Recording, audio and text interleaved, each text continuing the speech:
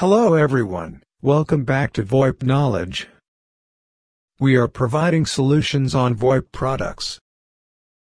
How to register Akuvox IP phone on Grandstream PBX. So I have Akuvox SPR50 IP phone, and you can see the IP address. It has two SIP accounts. I'm using second account to register on Grandstream PBX.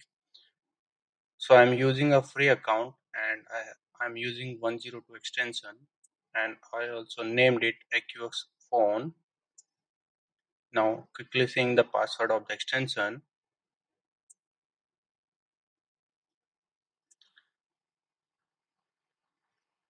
Now going to the IP phone account section, in the basic setting, I'm selecting account 2, display name, label, register name 102.102, and enter the password of SIP extension, and in server IP, enter the PBX IP address, click submit,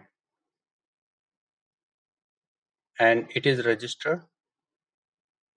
You can see in the status as well, the phone is registered, and similarly we can see in extension side, so it is registered.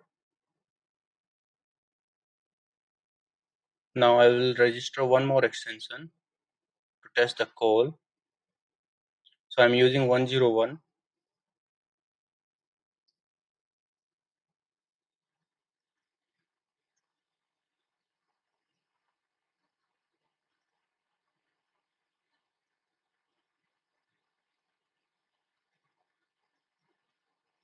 So now you can see 101 is as well registered, and now I'll make the call.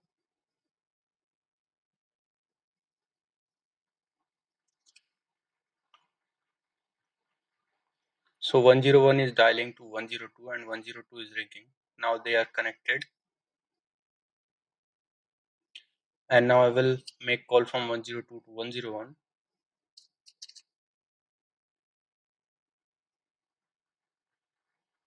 So now you can see the call is connected, and we are able to make the two-way communication from Akuvox to Wave desktop application and Wave desktop application to Akuvox IP phone. And similarly, we can check the status for call, CDR, call detail report. So you can see 102 to 101 and 101 to 102.